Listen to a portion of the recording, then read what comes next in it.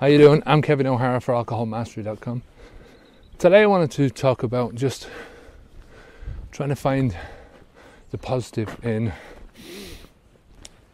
the days and months after you've quit drinking. Look for positives instead of looking for negatives. It's so very easy to look and to pick out the negatives, especially in those first few days when you're going through the hangover, when you know that there's an easy solution to this, to just go back on what you used to do, to go back and pick up where you left off, to get a 6-pack, a couple of cans, or whatever it is that you want, and all your troubles are going to go away. Well, that's just bullshit, because for a start, your troubles ain't going to go away, because you're going to have the same thing tomorrow, you're going to have the same thing the next day, you're going to have the same thing next week or next month. The only difference is that those things that happen to you in the next month or the next week are going to be more difficult, right? You're going to find it a lot more difficult to handle. Not just because the habit is taking one step away from where you are now, but also because you gave in. And once you give in once, right, it becomes a lot easier to give in the second time, to give in the third time. You get into a habit of giving in, and that's dangerous. That's something that's likely to to really fuck you up in the long term, because not only have you got the part where you've give in, you've also got the issue of you're thinking about why you gave in. You're thinking about yourself and your abilities, and it's just it's something that's always going to give you problems. You're also going to be thinking about why you gave in and what happened, what made you give in, what was the issue with it. This is what I used to do for a job.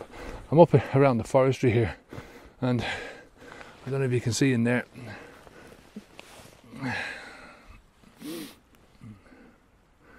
And cutting the inspection lines into the trees. Oh yeah. It just brings me right back.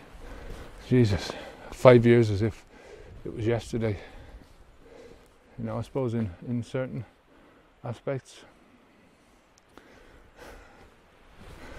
This is where I spent my life. My working life was in these forests. My brother once said to me, he said, this is your office. Very strange. Came back anyway. It's when you don't give in and when you look for the positive things, I mean, there are going to be days when you just feel like shit, and you feel like there's nowhere left to go, that you're sort of failing in whatever you're doing. But there's going to be other days where you just feel really good. So I think that's it for today.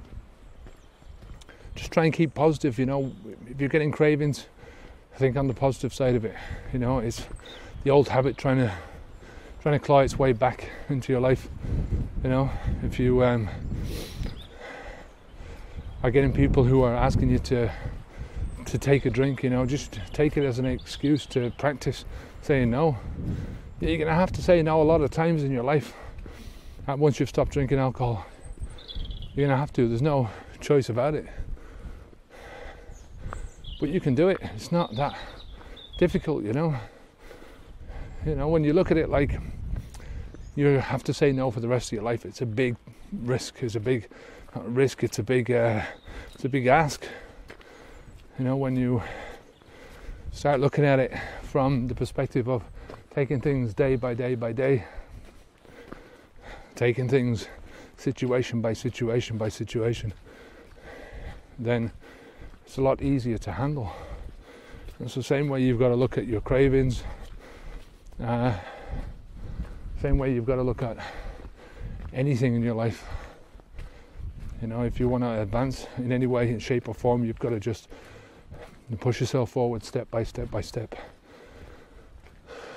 Anyway, rambling. So we're going to quit here. Until next time, I'm Kevin O'Hara for alcoholmastery.com. Take care of yourself. Keep the alcohol out of your mouth. Onwards and upwards. Good luck. Bye now.